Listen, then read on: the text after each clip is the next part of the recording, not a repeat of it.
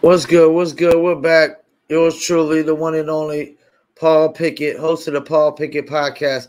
This is episode 132. 132 of Paul Pickett podcast. Before I get started, first things first, I want to say rest in peace to the great DJ K Slay. He passed away Easter Sunday. He's been battling 3 to 4 months of complications from COVID, and it pretty much, took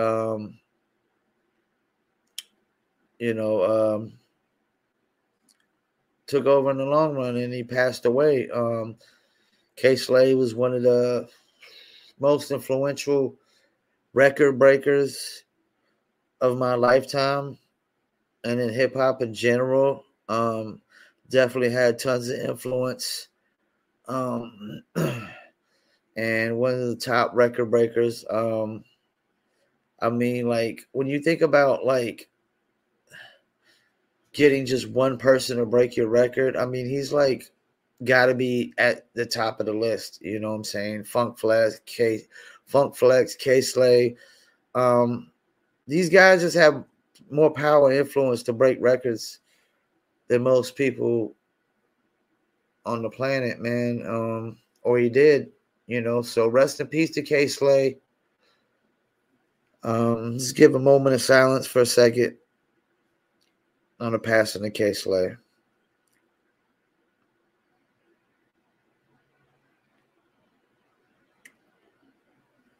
Rest in peace, K Slay.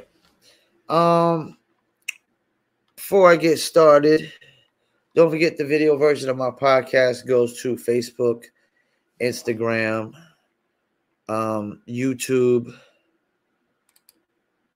Rumble, and we also take the video and we stream it on 3 of our Twitter accounts, which would be Twitter at Paul P Podcast, Twitter at Paul W Pickett, and Twitter at Promo Palace LLC. Sometimes we'll stream on Twitter at IndieCastle and Twitter at Urban Obsessions, as well as I have 5 Twitter accounts.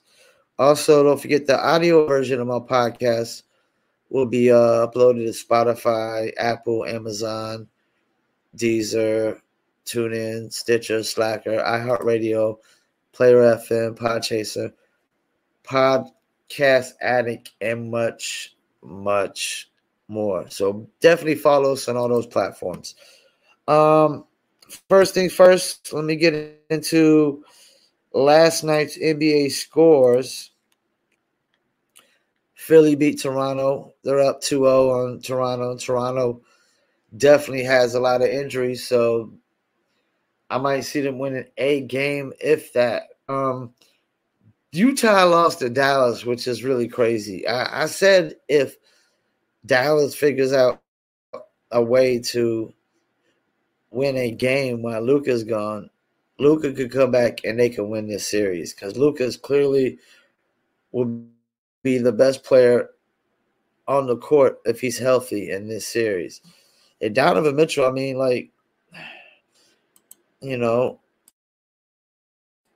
Donovan Mitchell did his thing. But hold on, let me go over these box scores first. Toronto and Philly. OG Anunoby put up 26. Pascal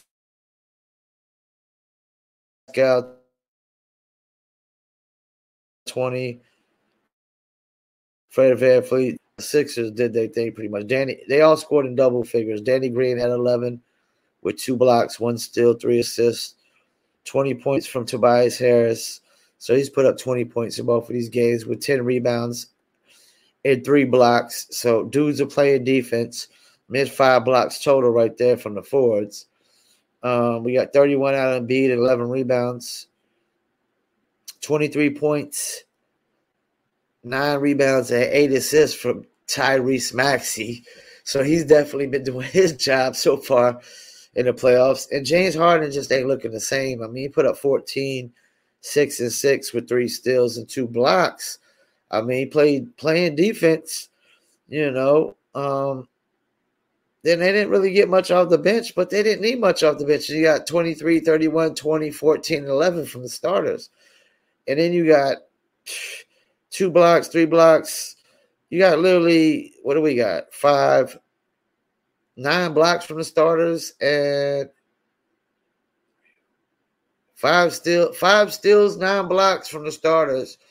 And then the points, man, there ain't much you're going to do with that, man. There's not much you're going to do with that. And Utah lost to Dallas because Jalen Brunson just like put up a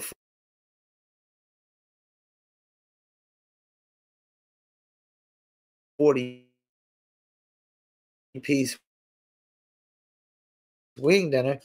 You got Ed points. I mean, you're not going to win with that.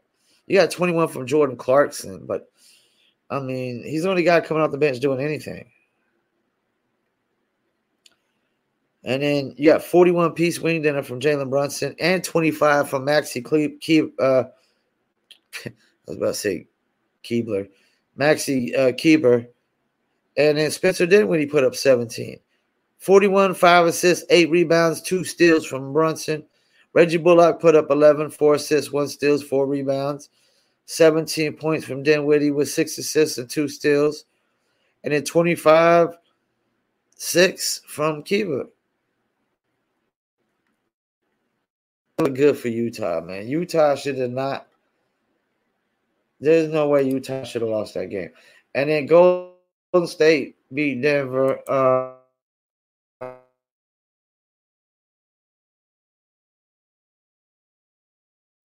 They got Steph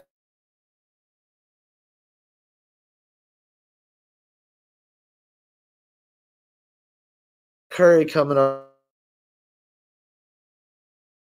the bench, man. I mean, and 12 from whoever Bones Highland is. I mean, they just don't got enough, man. Nobody else scored 20. You need like 2 or 3 players scoring 20 points come playoff time. Especially when you got 21 from Clay, 29 from Jordan Poole, and 34 from Steph. Jordan Poole's averaging 30 points a game right now in the playoffs.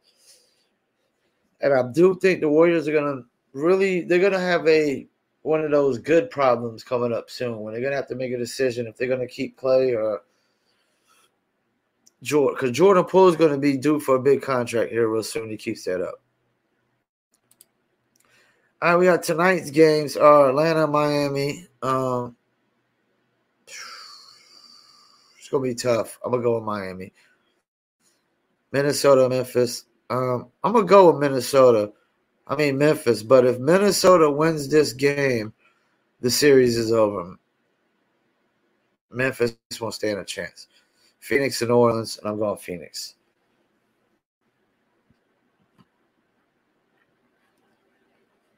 I've seen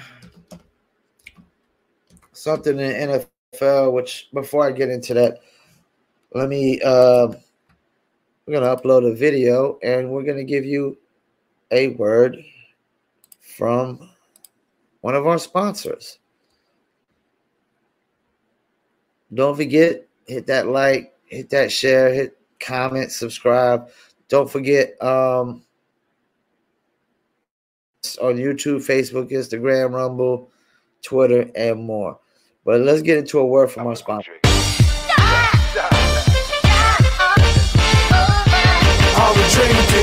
Me and my team, whenever we link up, they wanna be drink up. We sit down, relax and have few glasses when there's things to think about. Like I'm nice with the boss when I tend to the bars and I'm not talking drink ups. So tell the bartender that tend to the bar to please pass me a big cup up. And tell that waitress is waiting on us to put a little ice in it. Now watch the ice become weightless like the spaceships that I be sitting in. Now wait and listen, another waiting for that tropical twist that'll tickle your taste buds. Now taste some. Now I insist it's the drizzle.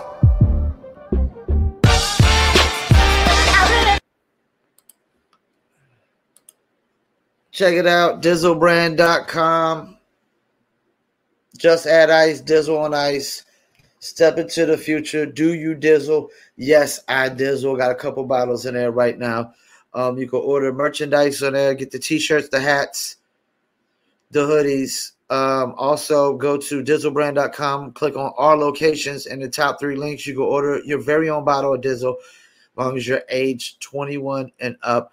And then there's a bunch of other locations in California. We just hit the Midwest as well for dizzlebrand.com. Check us out, Dizzle. I'm hearing that the Panthers might be interested in Baker Mayfield. I analyzed this, and apparently Robbie Anderson came out and commented on a post saying he don't want Baker there. All due respect to Robbie Anderson, who the fuck are you to act like you dictate a quarterback coming to any team in the NFL? Like, if you ain't made a Pro Bowl in your entire life, shut the fuck up thinking you dictate quarterbacks coming to a team. And all due respect to Robbie Anderson, Baker Mayfield is a better quarterback than Sam Darnold. Sam Darnold has yet to have a winning season. Sam Darnold has yet to make playoffs. Sam Darnold has yet to win half of his games in a season. So Baker Mayfield is clearly an upgrade. Now, is Baker Mayfield a long-term solution for Carolina Panthers? Probably not. But Baker Mayfield, having Christian McCaffrey and Robbie Anderson and who else, I would think the Panthers would be a hell of a lot better. Right now, to be honest with you, it would be a smart move for the Panthers because it would at least should get them to number 2 in the NFC South behind the Buccaneers. They definitely should be better than the Atlanta Falcons and the Saints if they get Baker Mayfield. If they keep Sam Darnold, I don't even know that we're better than any of those teams. We might be 3rd or 4th, but I think Baker Mayfield does keep us at 2nd, possibly a wild card. I think the Panthers should go for it. And I really do. I think they should go for it. It can't be any worse than Sam Darnold. It's not like we're going to win any games this year with Sam Darnold. You can't waste too much of Christian McCaffrey before we have to trade him as well. So there's that. There's that. And if the Seahawks get him, then, I don't know what the Panthers are going to do. I don't know that we're drafting a quarterback. Who knows? Maybe we do draft Kenny Pickett. No relation. Kenny Pickett is no relation to yours truly, Paul Pickett, but we'll see. We'll see. We don't know how that's going to go. But I think that Carolina Panthers should roll the dice, go after Baker Mayfield. It should be considered an upgrade from Sam Darnold. It really should. And I don't even know why they went after Sam Darnold in the first place. What the hell were they thinking? These people in the pros that call themselves professionals, they're not experts. I can tell you that much. They might be professionals, but they sure as hell ain't experts. Because it didn't take a rocket scientist to realize Sam Darnold just ain't got what it takes. And I don't want to hear it's always the Jets, because now they got a whole nother quarterback, and let's see what he does this year. Let me go ahead and pull up another video from one of our sponsors, and then I'm going to get into something that just intrigued me while I was watching The Godfather of Harlem. But before I do that, let's get into a word from our sponsor.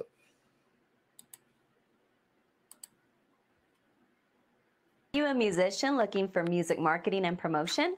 Then look no further than Promo Palace LLC, your one-stop shop for all music promotion services.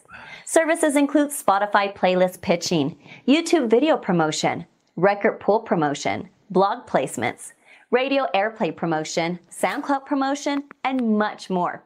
With over 2,000 customers and over 10 years of experience in online promotion, Promo Palace LLC is a company you can trust.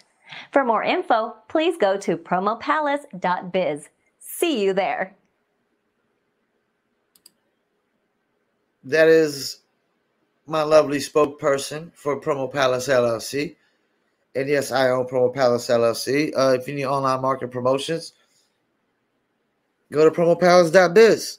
We do SEO, social media ads, TikTok influencers, Instagram influencers, blog placements, press releases, playlist pitching, and much, much more. It's gonna be my last little topic. I'm gonna keep this podcast kind of short. I was watching Godfather Harlem, and in Godfather Harlem, there's Malcolm X is in there heavily, or an actor that plays Malcolm X in the show, and it just he was doing the Ballot and the Bullet speech on the Godfather Harlem, and it really made me think, who did I kind of agree with more between Malcolm and Martin? And I have to agree with Malcolm a little more. I understand Martin, as a friend of mine told me, got a lot of his views from Gandhi, which was a very peaceful thing. But I think about Malcolm and the Ballot or the Bullet, and I think about how Martin really wasn't about violence. He was more peaceful, but Malcolm was like, more like you fight fire with fire, meaning you fight violence with violence. And I have to agree with that. Like, as talking to a friend about this, this idea that if somebody punches you in the face or smacks you in the face, you turn the other cheek is just so bogus. It's so made up fairy tale. It's not even reality. Like, there's really only two options when somebody attacks you, somebody assaults you. You either run or you defend yourself. That's it. There's no third option. You run like a coward, or you man up or woman up, adult up, and defend yourself. This idea that somebody inflicts violence on you and your response is to just let them continue to inflict violence on you is so idiotic to me, so moronic. It's so coward-like. It's so weak-minded. It's so pathetic. It's so miserable of a mindset. I mean, if somebody assaults you with violence, you defend yourself with violence. You don't turn the other cheek and let them just keep smacking you and assaulting you. And this idea that a person should just let somebody commit violence on them and not defend themselves or try to flee from the violence is so pathetic to me. It's so stupid, idiotic, and moronic. It's not even how reality works. If somebody assaults you, you do what you have to get away from the assault, or you do what you have to defend yourself. And if your life depends on it, then it's kill or be killed. It's fight fire with fire, not get a bucket of water, So I agree with Malcolm.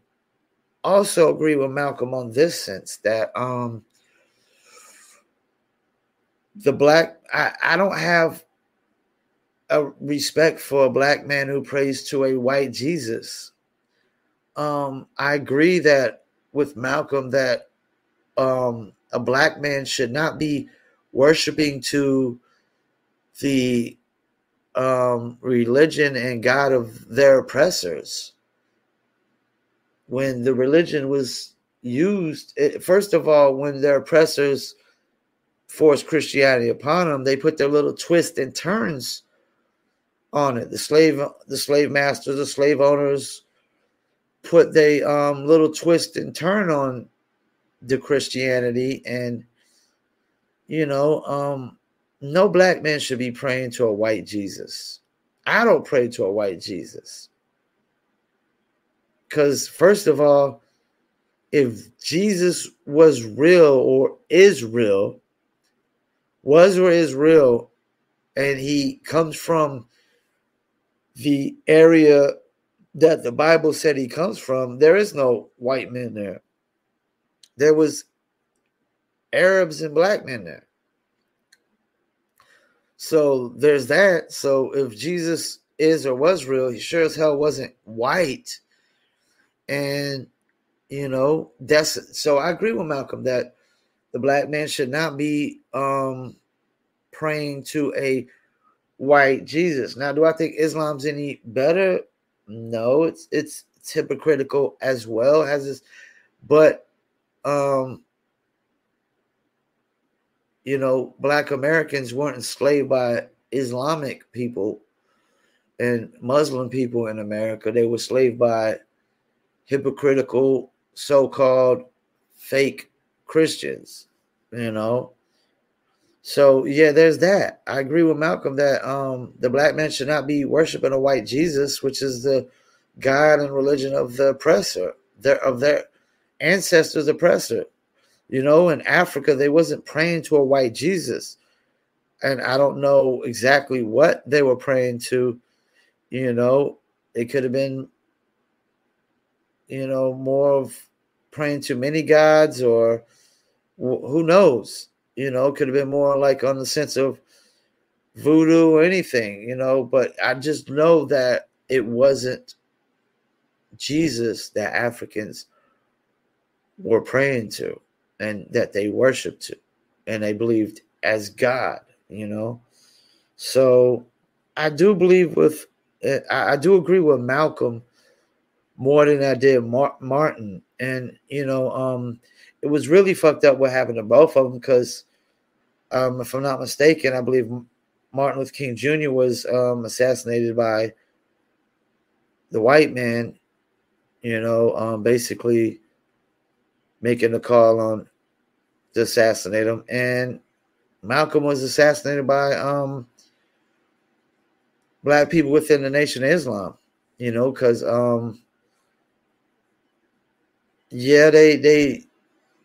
they viewed him to be a hypocrite for calling out hypocrisy. But, you're not necessarily a hypocrite when you call out hypocrisies, and yes, he did have a more violent approach or wanted to have a more violent approach, fight fire with fire. And that's what you do. You fight fire with fire, when it comes to violence. You don't go get a bucket of water and try to put out a fire. And sometimes that don't even work. Sometimes it makes the fire spread even more.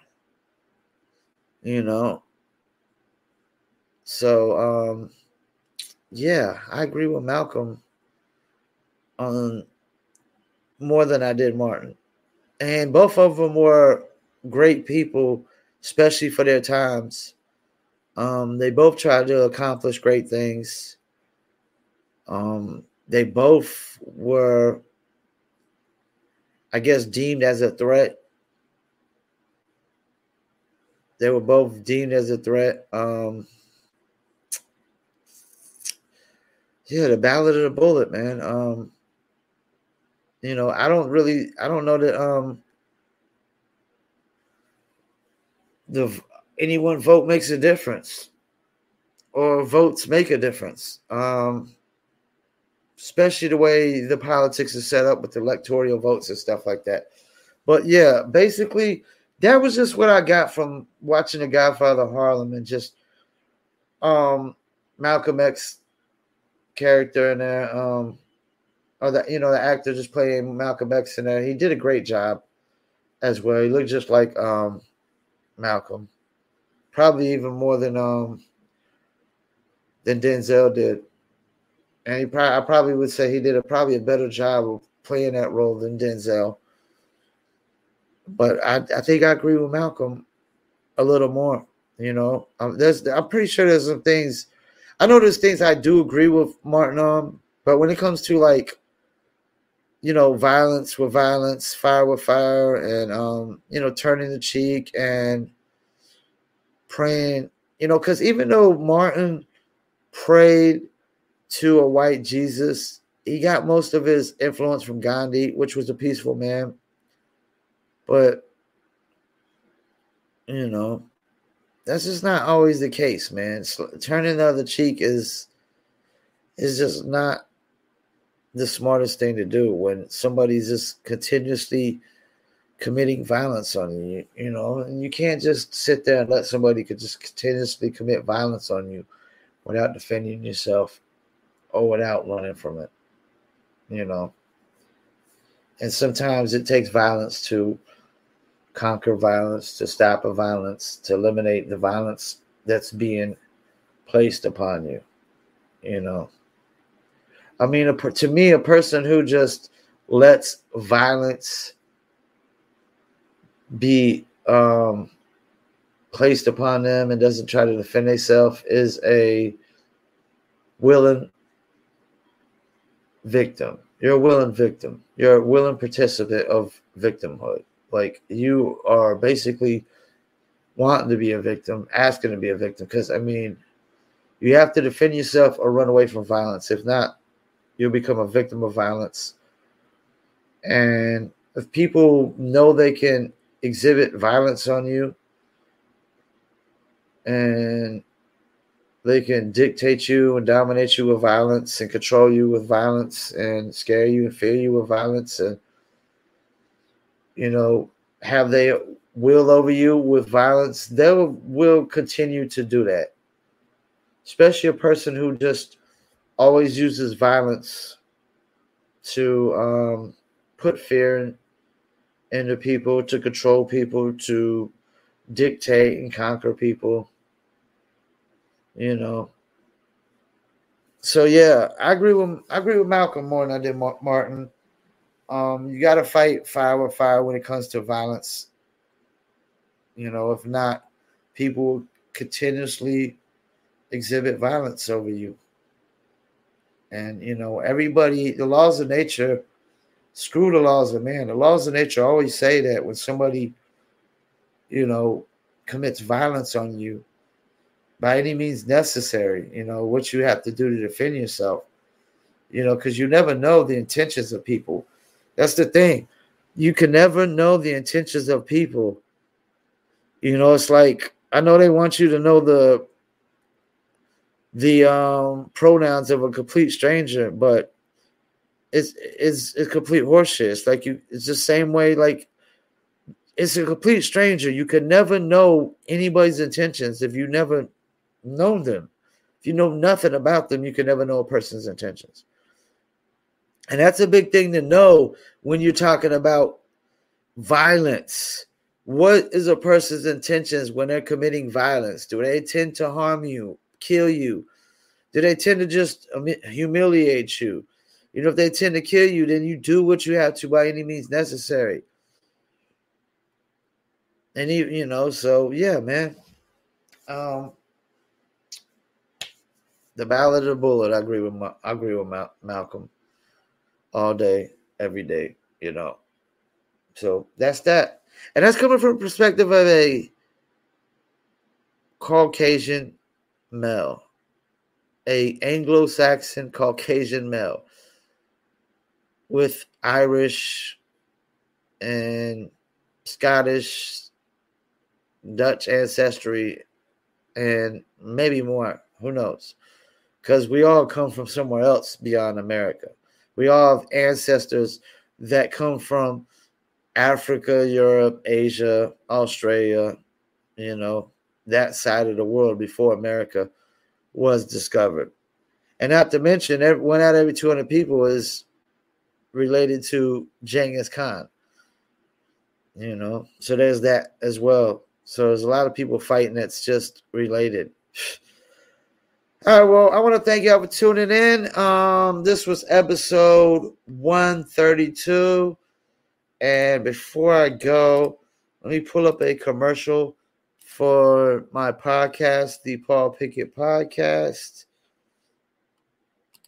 And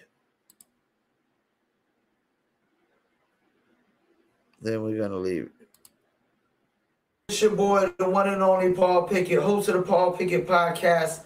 a.k.a. Triple P, That's a.k.a. me. The Common Sense Podcast, your source for music, sports, politics, sport events, and more. Please check me out 3 to 4 days a week on my video podcast on YouTube, Facebook, Instagram, and Rumble. And check out the audio version on Spotify, Apple, Amazon, Deezer, TuneIn, Stitcher, Slacker, iHeartRadio, Player FM, and much more.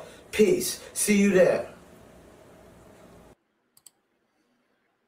You heard it from the horse's mouth.